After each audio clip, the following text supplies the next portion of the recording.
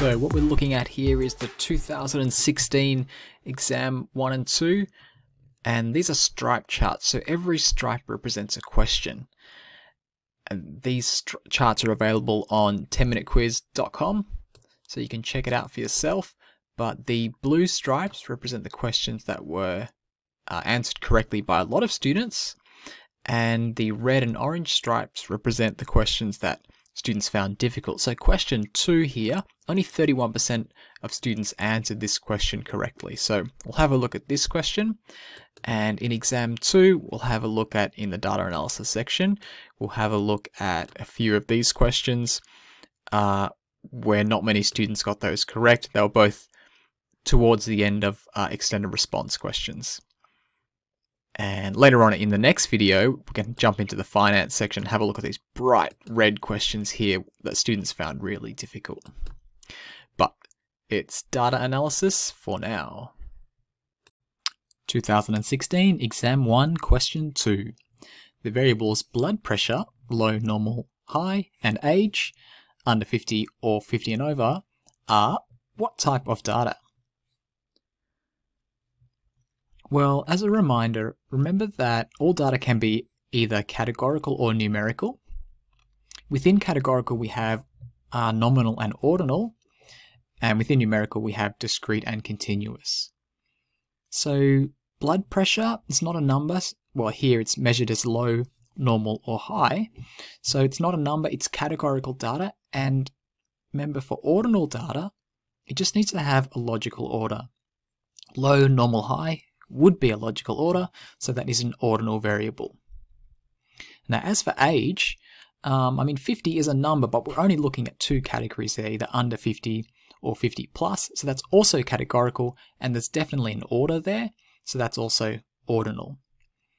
Sometimes you could get a grey area with these types of data classifications. So, for example, something like days of the week, Monday, Tuesday, Wednesday, it's definitely a category.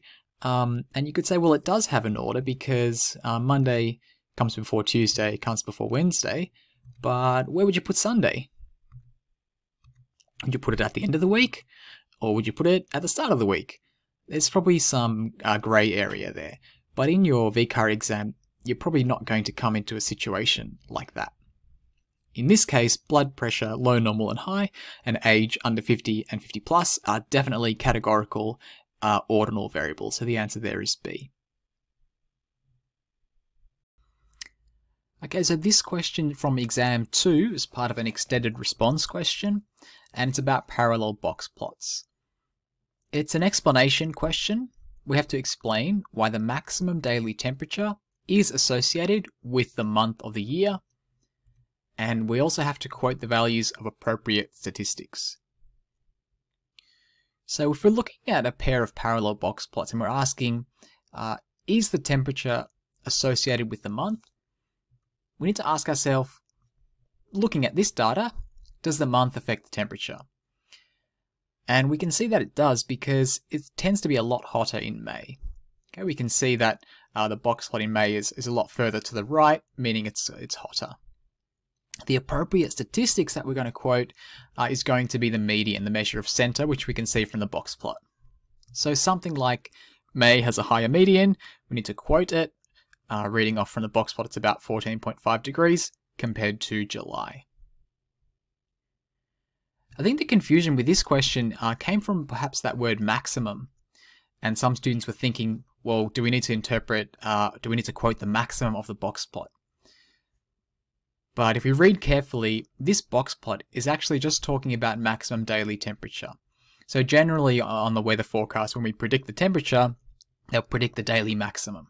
So these are all maximum temperatures. If we want to say that May was hotter than July, we need to talk about this distribution overall. So it's best to quote the measure of center, which is the median. So I guess it's the median maximum daily temperature in May, which is higher than the median maximum daily temperature in July. Okay. And the last question is a linear regression question. Part B1 was actually done quite well. It's just using our CAS calculator to find the regression line. The part that students found tricky was interpreting the intercept. So it's a worded question, and when we say interpret the intercept, what we are talking about there is the y-intercept.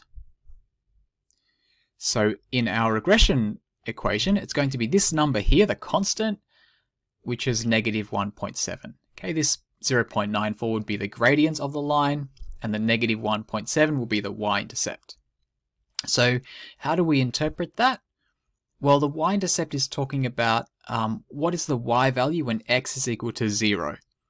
So in this case, when the actual temperature is 0, the predicted apparent temperature is negative 1.7 degrees. Okay, because actual temperature would be our x variable, our explanatory variable, and the apparent temperature is the y variable, or the response variable. So interpreting the intercept, and similarly, a similar question would be to interpret the gradient, are very common worded questions in the data analysis unit, so definitely have these in your notebook. It's a pretty standard sentence, and we will just swap out whatever our explanatory variable is in the question and whatever our response variable is. So definitely one to have in your notes. So a quick review of the concepts covered in these hard questions. The first one was about types of data. Is it nominal? Is it ordinal? Well, the question is whether or not it has a clear order. If it does, then it's ordinal. The next key point was in parallel box plots, and how do we prove an association in a parallel box plot? The key statistic there to quote is the median. And for linear regression, how do we interpret the intercept? Well, that's the y-intercept. The y-intercept predicts the value of the response variable when the explanatory variable is 0.